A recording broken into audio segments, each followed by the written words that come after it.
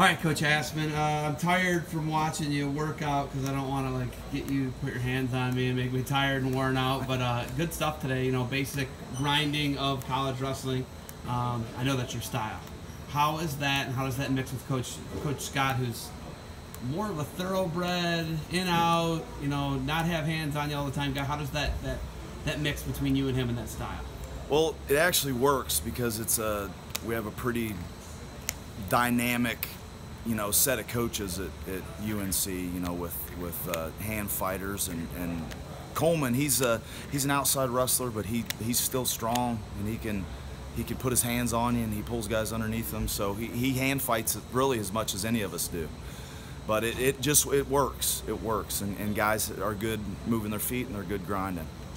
You know, you've been all around the country. You've been Iowa City, Stillwater. I mean, these places you've lived, coached, competed. It's pretty wild to think of Buffalo, Bloomsburg, DeKalb, Illinois. You're from Indiana. But when you've recruited all over the country. When you look at this, what are you looking for in guys here? I know you want guys who go hard. I know that's your deal. You want guys who are going to mash guys, put their hands on them, wear them out. What are you looking for when you're recruiting for UNC? Well, there's a little bit more to it for us. I think, you know, guys that wrestle all the time, that love the sport, you know, that you can't ever forget about academics, because if academics are in order, then their wrestling's probably going to be in order too. You know, really the full package, not a kid that forgets about one of those things, but someone that really has it all in place. You know, and the wrestling and the technical side of it kind of speaks for itself. But you know, with the coaches we have, you can be a grinder and it's going to work, or you can wrestle from the outside and it's going to work, and you can mix both styles, and it ends up working pretty well. Along your journey, you've taken a lot from all these guys, from John Smith, from the Brands brothers. I mean, your brother-in-law John Stutzman at Buffalo. I mean, you've got a lot of guys you've learned under Coleman. What's it like? Who do you like? What style do you think you gravitate towards more? Is there someone who you know, or do you take something from everybody and try and apply it to the job now?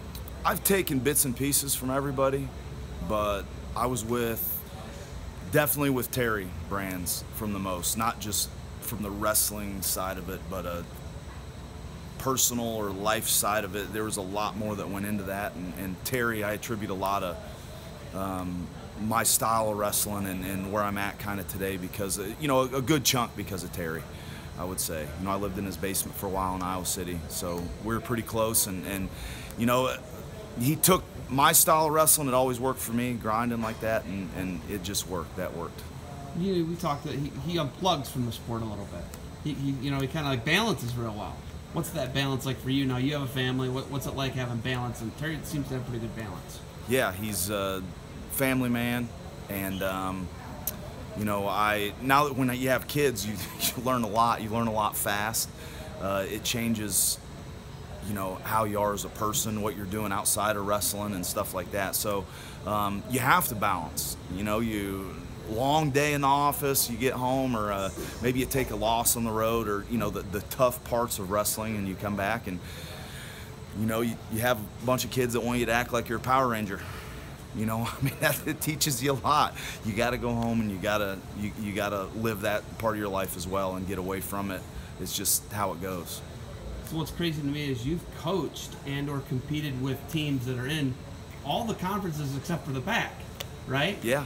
EWL, MAC, right? Yep. ACC now, Big 12, Big 10. You've been everywhere, right? Mm-hmm. What's it like seeing the different, how they schedule, where you are, and you know, now the ACC is just on the come up, no question about it, right? Yeah. But what's it like going from conference to conference and school to school and club to club, and what's that like? How do you shift gears and how do you adjust to that? I mean, it's tough. You gotta kind of keep your same philosophy, you know, or your philosophy the same wherever you're at.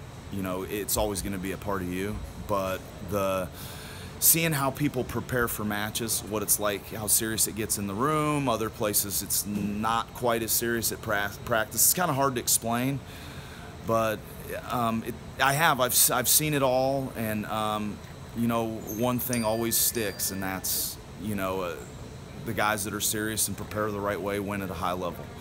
You know, and you always got to set up your schedule around, you got to get it as tough as possible. You got to wrestle the best guys. You got to wrestle the best teams, so you're prepared at the end of the year for the NCAA tournament. And I think that helped us last year. Looking at the funding spectrum, it's such an unlevel playing field. You know, you've been to the bottom, Bloomsburg, funding-wise. I mean, they were funding under 3 scholarships.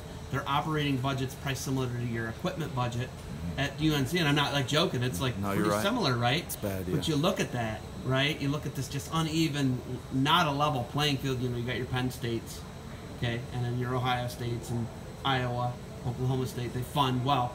What's it like going and seeing all the spectrums of the funding or lack thereof? What is that like when you roll up into, you know, Chapel Hill? It's like, whoa, we got it here, right? Yeah. We want to win, right?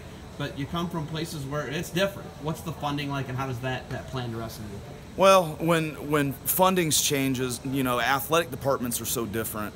You know, like at UNC basketball, football, basketball, I mean, is the big one. I mean, the money's there, and they're just serious. You can win, to be quite honest, as a team at a high level, I think. You know, whereas, you know, in this sport, if you're willing to put in the work, I guess, wherever you're at, budget doesn't mean anything. You know, if someone wants to be good, the thing is, as a team, everybody's got to buy into that. You know, I was at Bloomsburg. They were good before, you know, when Stutzman was a coach there. You know, you just got to buy into it. Everybody's got to believe you can be good. And I mean, back in the, you know, even back in the olden days when I heard a story, I forget who it was, won a national title at Clarion with the dripping wrestling room, you know, ceiling. I mean, you can win anywhere. You know, you just got to be willing to put the work in and friggin' wrestle all the time, you know, and grind. And I mean, there's no secret to wrestling, I guess, you know, but the budgets, it's a little, nowadays it's a little bit easier, you know, to get places and to get equipment and recruit and stuff, I guess. That's really your question? So, you know, there's certain places it's a lot easier to win as a team, I'd say. I mean, look right down the road from you, they got a team trophy in Raleigh, right? Yep. He's doing something right there. Administration's on board. Yep, and their administration's on board.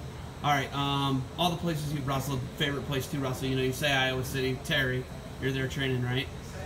Colorado Springs, you're out there. But what's your favorite place that you trained at? You know, Stillwater's a different place. They're college towns, but, you know, it kind of integrates a club into it. What's your favorite place to train? Is Chapel Hill where it's at right now? Do you really enjoy it? I really enjoy Chapel Hill. Chapel Hill's awesome.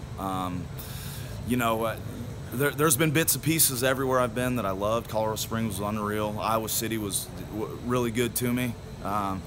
Stillwater was really fun. You know, I think at Stillwater I had a little bit better situation, so I had a lot more friends. I was closer with a lot more, you know, guys there. So I could easily say Stillwater. Stillwater was pretty sweet to me, you know. But I guess right now, just where I'm at, Chapel Hill's pretty good to me right now. I like the area, family, and all that stuff. So it's good. When you come to a recruiting event like this, what are you looking for at the C3? What's Coleman say? Hey, we want to look at this guy. We want to look at this weight. What's the assignment? As a coach, what's he tell you? You know, as an assistant coach, what's he tell you to look for, and what are you looking for? You know, it's funny. You know, I get a lot of free reign in recruiting. You know, it's my job to bring in the best kids and then get everybody to campus and kind of decipher which one we're going to take and what kind of style works for us and what kind of mentality works for us. We really don't talk about what we're looking for.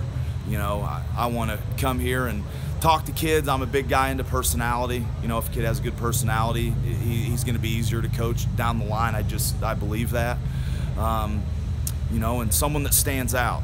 You know, we don't really talk about what we're looking for. You just kind of know. Is that it? You just know. You just know. You know, I keep it simple. We've brought in 2 or 3 top 10 recruiting classes at UNC, and our philosophies have been the same. And you just kind of know. I mean, you know, you go after the best kids, and you know if they don't fit, if they're not going to work out at Chapel Hill or not. But you know, they got to love wrestling, and what I said earlier. I mean, everything kind of goes into it. All right, where are you at tonight? You out of here tonight? I haven't decided yet. You know, You haven't bought a ticket? I don't know if you're No, driving? I actually drove. Okay. Yeah, I had some camp gear I got to pick up for camp. Camp starts next week, so So I drove down. It's not real far from me. So I brought the family down. Oh, really? They're probably at the aquarium right now in Atlanta. So I have no idea what I'm going to do yet. You know, I might stay tonight and then go to another session tomorrow morning. But we'll see. We'll see. Probably just hang out in Atlanta today and hang out. So. All right, Coach. Thanks for the time. Safe travels. Enjoy hanging out with the family. Good technique today, and good luck to you guys. Thank you.